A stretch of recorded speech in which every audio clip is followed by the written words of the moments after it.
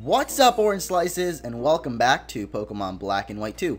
In the last episode, we got started on exploring the route to the north of Undella Town, but we're going to make a little detour and head back over here. Apparently, there's another heart scale here. I don't know if they regenerate. That was completely lucky, too, because I actually didn't even have the item finder dowsing machine thing on, but we're going to take a little detour to catch ourselves our last team member, which now that it is winter, you may have noticed there, we can actually go ahead and do that. Now, you guys should know that it is going to be Walrein, and so here we actually have Spheal already. However, it's at a pretty dang low level, and you can actually catch them up to level 40 here, so I'm actually just going to run away from this one.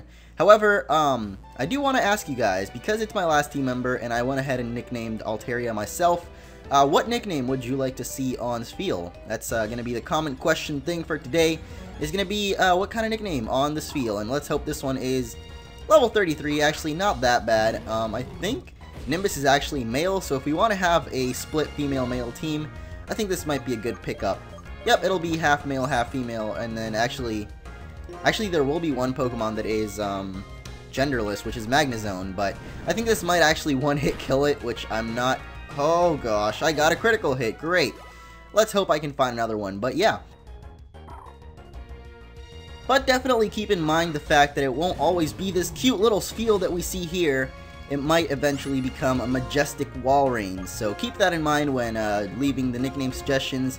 Apparently 1 strength will kill this thing. I don't know about at level 40, which is actually probably the highest level you can catch him here, but I'm going to hope that it just catches in 1 Ultra Ball, and it does. So there we go. The last team member acquired is going to be Spheal. I actually won't be adding it to the team just yet because, well, what is it, the clap Pokemon? Well, I guess it does clap because it's a Spheal, but yeah, there we go, Spheal caught. And now we're back to Route 13, just a little recap of the last episode. We're going to run through everything that we did and all the people that we battled, and apparently items do respawn in the sandy areas. I guess it's probably like pearls and heart scales or something, but we're going to head on over this way. It is actually winter now, which other than us being able to catch Spheal, we'll probably see later on Bambi will actually change appearance because Saucebuck and Deerling change appearance over the season. So, last time we left off right around here, and we're going to go ahead and continue today by fighting the few trainers that I kind of left off and checking out whatever else might be around here, like Cobalion, and oh my god, it's Daryl from The Walking Dead, except instead of a crossbow, he's got a whip apparently, and he wants to triple battle us, which is great because everyone knows how much I love triple battles and nose paths. And there we go, we finally killed Daryl. That was actually a rotation battle, not a triple battle, so I hope people don't hate me for making a simple mistake, even though people probably already hate me enough or something. I don't even know.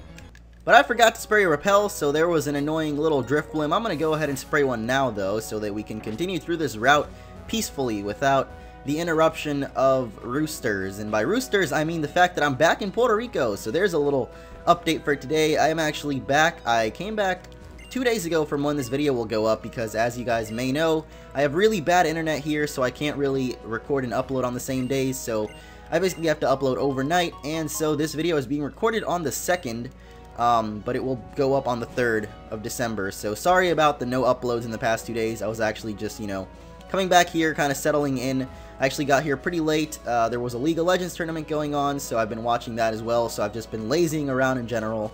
And finally recording now because it's actually not nighttime, and I can record without the Kokeys being in the background of the videos, which is a good thing as always.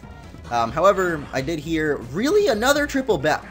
Okay, this one's actually a triple battle. The last one was rotation, but seriously.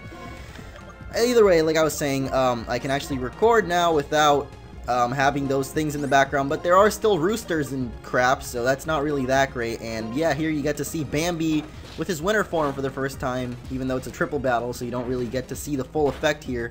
Let's just finish this battle. There we go, we finally beat her. That was way too tough. I really don't like triple and rotation battles. I don't know, I always seem to get screwed over, and they just take way too long to complete and stuff. I don't know, double battles, you know, they were fine. They were fun and whatever. They didn't take that long, but these triple battles, man, they just take like an hour each, and it's ridiculous. I don't know, but anyway, this area here, I don't think we can do until later on, and there is a hidden item, but it's all the way down there. Over here, we've actually got Mr. Cobalion. Let's see what's going on. Cabra! That's weird. But yeah, you can actually go ahead and battle him right here and catch him. However, I will be leaving these dudes up to one separate episode, so I will be going ahead and skipping over him for now. And welcome to Lacunosa Town! Whoa, look, it's two familiar faces. Hey there, Orange. Oh, you're that lady that gave me that Master Ball. Hee hee! I use fly, so it looks like I beat you here. Thanks for your help in Reversal Mountain. If you go straight past Lacunosa Town, you'll reach Opalucid City. But before you go, there's something I want you to hear. What is it? You'll know soon enough. Hurry now. Ooh, what do we have going on here? I actually don't remember a lot of this. I know that there's gonna be some Team Plasma stuff going on soon. You must be the ones who want to hear about the old tale of Lacunosa Town. That's right. Please tell us. Alright, my dearies. Please come in. Ooh, it's like we're going into this old lady's house to learn a tale of wonder and I don't know, but where's Bianca? Oh, there she is. I don't know who this is. There's just some old lady. Behind Lacunosa Town, there's a mighty big hole. Have you heard of the giant chasm? I've heard that around the giant chasm, there have been a brief temperatures negative 58 Fahrenheit. That's what Sharon told me anyway. The road is blocked, so we can't get there right now. A long time ago, the giant chasm was created when a big meteorite fell from the sky. A really scary Pokemon was hidden inside that meteorite. A meteorite? When darkness falls over the land, this Pokemon appears. A frigid wind follows it. It freezes everything around and eats people and Pokemon. That's why everyone was afraid. What? It eats people.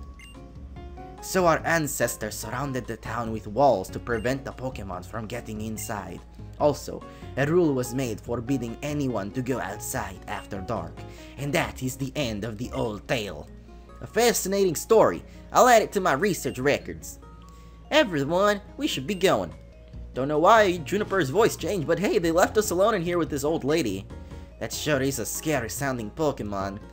That is pretty scary. I mean, a Pokemon eating people. You don't actually hear that very often, but I don't know. I feel like it's not a folktale. Might be true. We'll find out later on.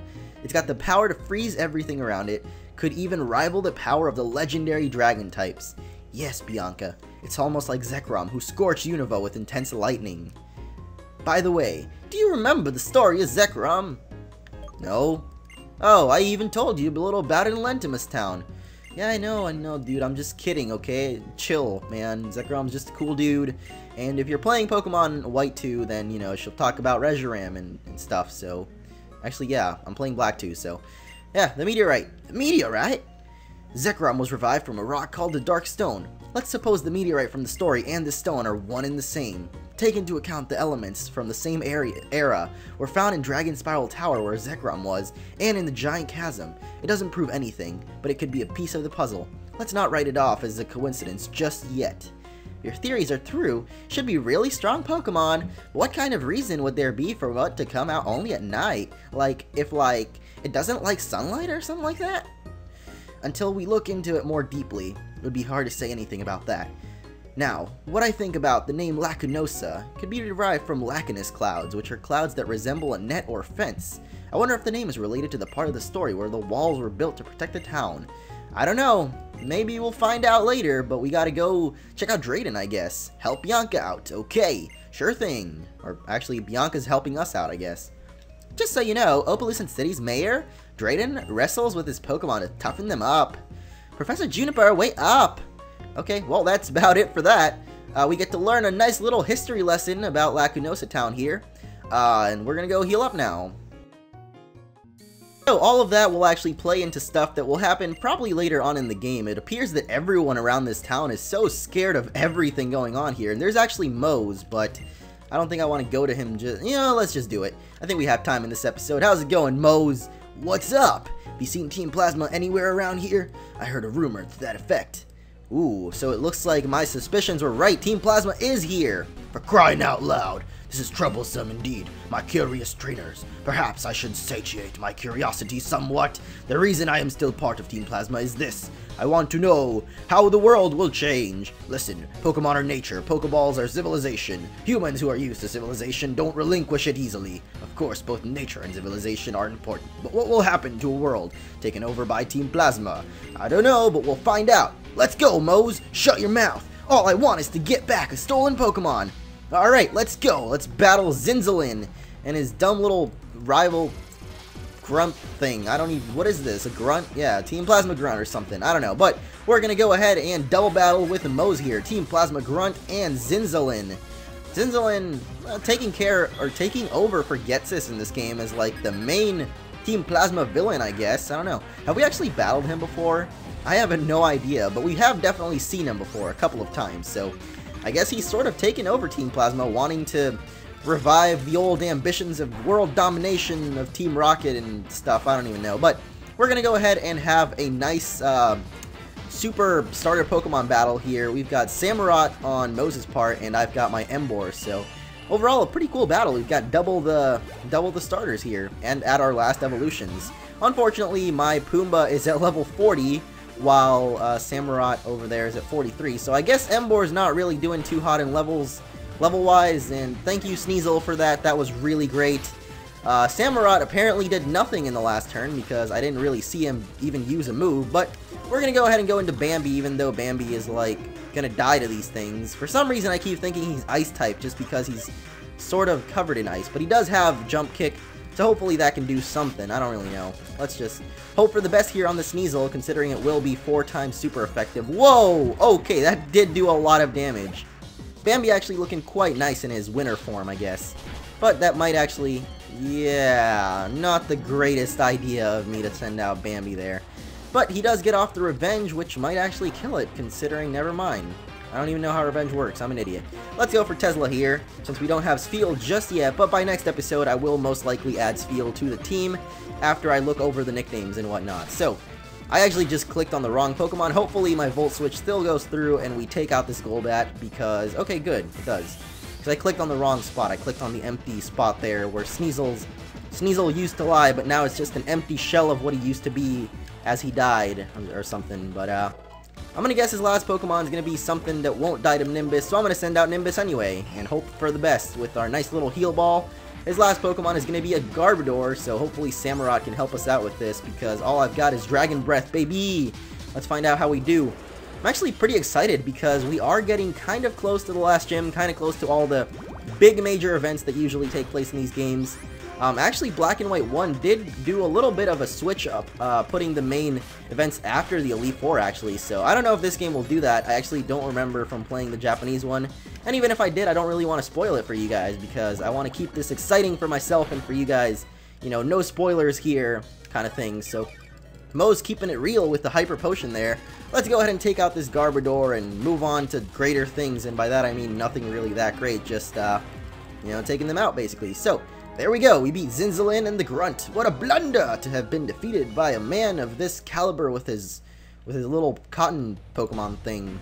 What's with these two? I'm battling alongside Zinzalin. This shouldn't be happening. These trainers remind me of that from 2 years ago. More important, we must continue our research. Like that scientist said, it might be an Opalucid city. We'll play with you again later. Ooh, sounds kinda hot. Get back here! Okay, well, nice job, Mose. Thank you for that battle. However, that will actually end off this episode, so next time, we'll be heading on towards Opalucid City and checking out what's going on over there, because everyone seems to be so excited about it. So, thank you guys for watching, and see you all then.